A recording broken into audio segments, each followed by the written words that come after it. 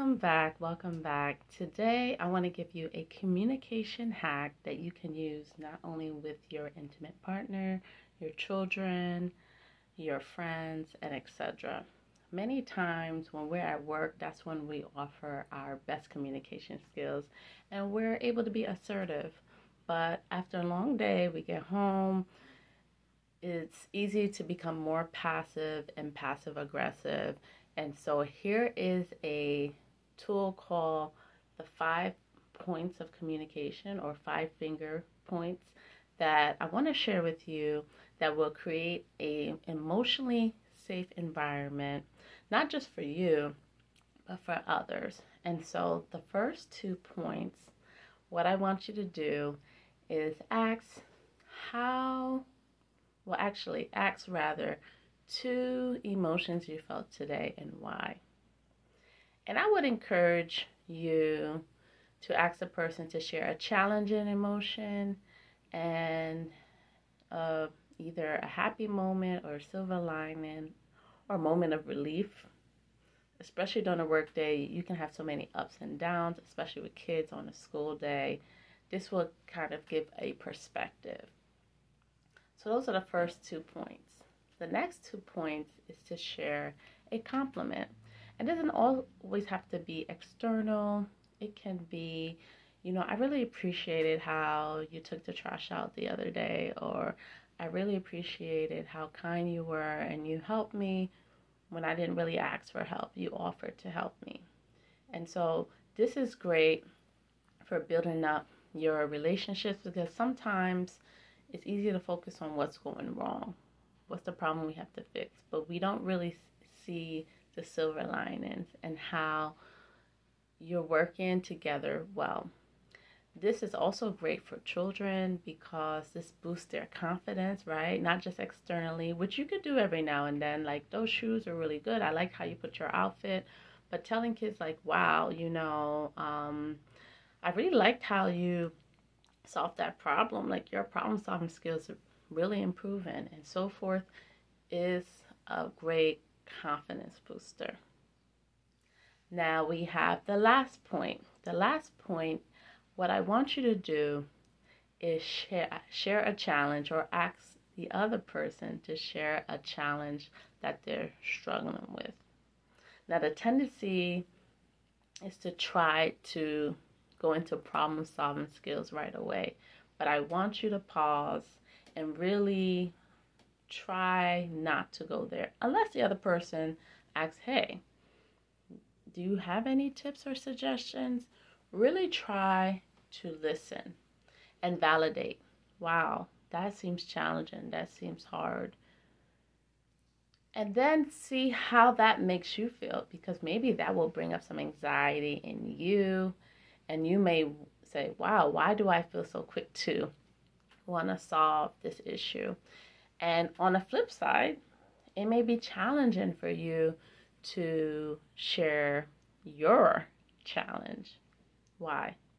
Or your issues. Because if you're that person that always is the one that people consider strong, you're the strong one in your family. Like myself, I'm a therapist. I hear other people's issues. I help create that space for them. But many times I don't really seek to receive that from others, unless it's like my own therapist, which if you don't have a mentor or therapist, I would encourage you to do that. We got to break that stigma in regards to mental health, or my partner.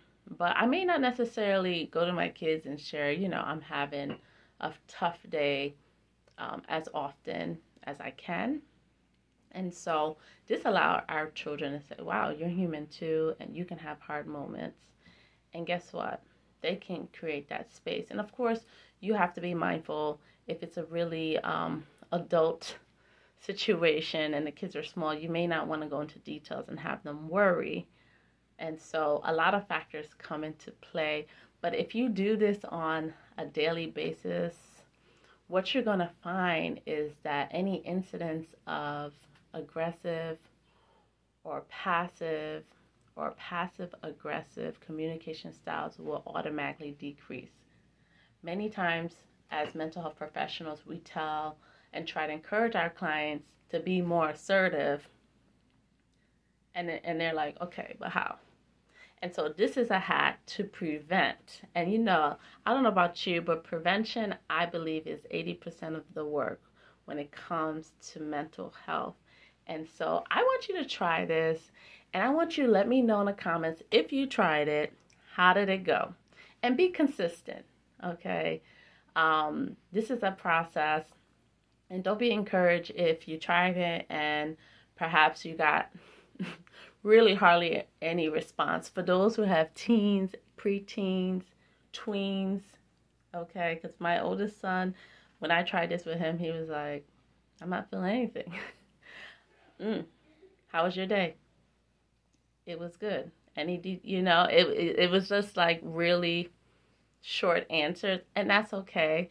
Continue to create that space. And guess what?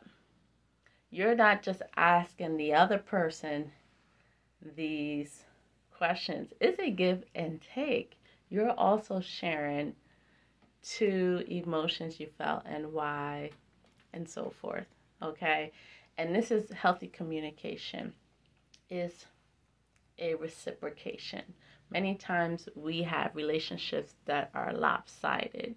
You know who you are. Ukone, for all my Zos out there, where one person is either holding the weight emotionally, 80% of the weight. And that is not a healthy relationship. And many times we say, okay, well, if I'm that person that's holding the weight, what can I do about it? This is a great tool for you. Okay, and do know that we are agents of change, and sometimes if you're that person that's holding the weight, you have to pull back a little bit, and that can be scary because then you feel like everything is going to fall apart. But sometimes things have to get a little worse before it gets better. So if that's you, journal about it, seek support. If you enjoyed this video and this was helpful, you already know what to do.